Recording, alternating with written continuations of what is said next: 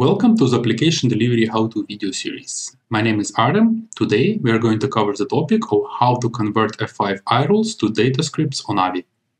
So most of the iRules can be converted to policies, which is Avi native point-and-click functionality.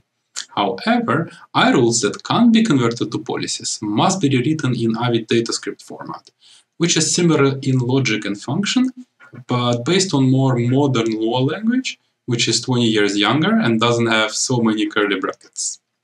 Lua uses if-then type of logic.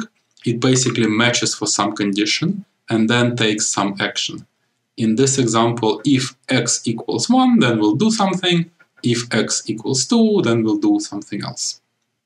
Lua uses arithmetic, relational, and logical operators like addition, subtraction, equal, not equal.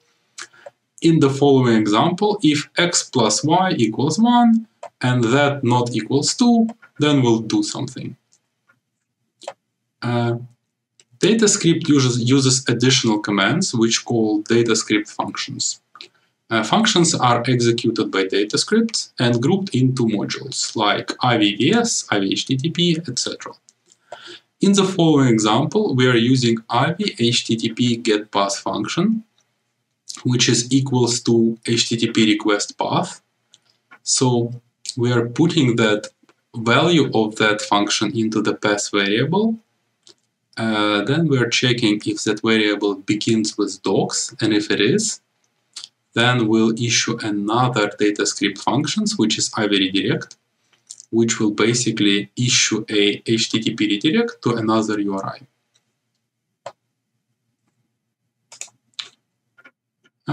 Let's take a look at some examples of F5 iRule and how to convert it to DataScript.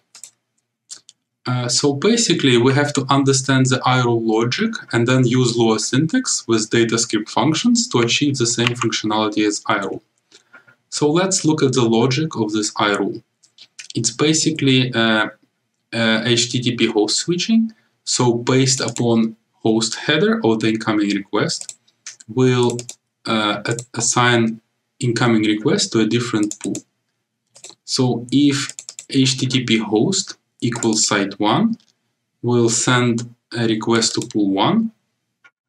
If host equals to site 2, we'll send a request to site 2 pool. And if for anything else, we'll use the default pool. So we'll use a similar logic to recreate it in the Lua language. First, we'll use IVHTTP hostname function that will have a value of the incoming host header and assign it to a host variable. Then, if this host variable equals to site 1, we'll use IVPoolSelect function that will basically forward the request to site 1 pool. So we'll select a pool based upon host header. So if host header equals to site 1, then we'll use poolSelect function that will choose the pool for an incoming request. Else, if host header equals site 2, we'll redirect it to site 2 using the same IVHTTP poolSelect function. And for anything else, we'll select a default pool.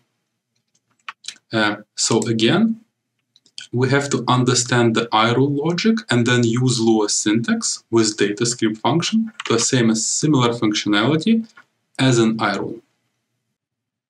Thanks for watching. Please check out other exciting videos in our Application Delivery How-To series.